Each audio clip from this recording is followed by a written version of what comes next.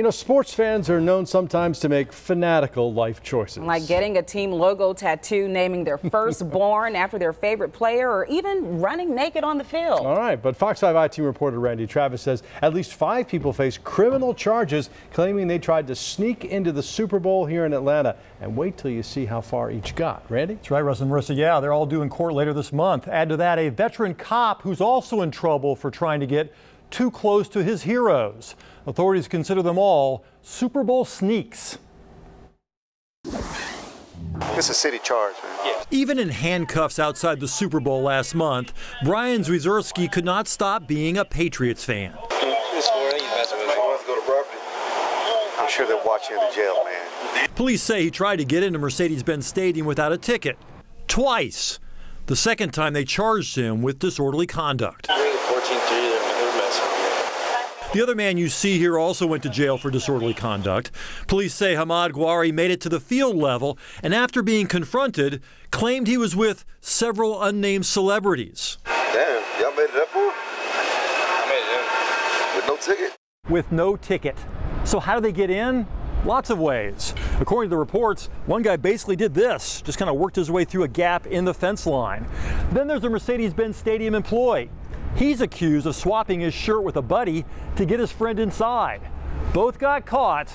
Both now face criminal impersonation charges.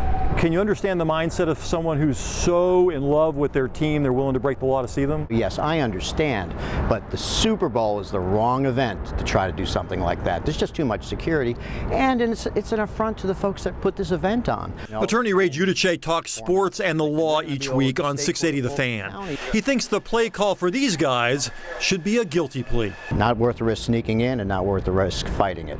Even a cop apparently can't resist the gravitational pull of greatness. A DeKalb County Internal Affairs investigation cited this freeze frame of video shot by a Boston TV station following the Patriots into town. That's Police Captain Curtis Williams. He wasn't even working on this day. Instead, he drove his county car to the team hotel and brought his fiancée.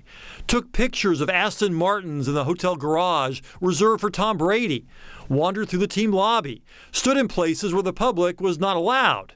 He wasn't allowed either. Many law enforcement agencies, including our own, worked hard on the Super Bowl, and this just gives it a little bit of a black eye. An internal affairs investigation found Williams violated department policy. He was the director of the police academy. After this, they transferred him. He told investigators, "I allowed my excitement for the New England Patriots coming to town for the Super Bowl to get the best of me." And he was very remorseful and apologetic. Is he still a Patriots fan? I have not asked him that. Bet he is. So is Shaheen Unai. He spent 4 hours in jail after being caught in the Delta Club, an exclusive section deep inside Mercedes-Benz. Unai told me by phone he really had a ticket, but gave it to his friend. Why? He couldn't explain that to me or the cops. You could actually buy Super Bowl tickets that weekend for $2,900. We'll let Ray run the other numbers. So I would think out of pocket for court costs and fees about $1,000, $1,500 to $2,500 for good legal counsel, a day out of work to come here, and if you lived out of town and came here for the Super Bowl to sneak in, now you've got to travel as well. Would have been cheaper just to buy a ticket from a scalper. I think so, and enjoy yourself without having to look over your shoulder for the whole game. 3-3? Is it 3-3 still? No matter how much this night will cost them, they can at least be comforted by this. The Super Bowl they're accused of trying to sneak into and then watching from the Atlanta City jail was the lowest scoring and perhaps least exciting Super Bowl ever. In other words, they didn't miss much. Well, Atlanta police made 2 other arrests that night, 2 fans who ran on the field. Unlike the others, though, police say they actually had tickets. So they're going to wind up paying twice now. Oh, my goodness. And the one guy who kept asking for the score. Yeah, he watched the rest of the game in the Atlanta City jail, Marissa. 3-3 in the fourth quarter. It was grim all the way around for him. We were talking earlier about where do you go once you get into the stadium, right, because you don't have a seat. And you got to, the trick is avoiding detection once you get in. Sure.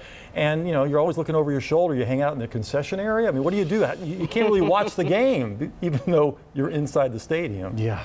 Maybe better to watch the TV at home. Well, these guys would agree. Yeah. Randy, thanks. All right.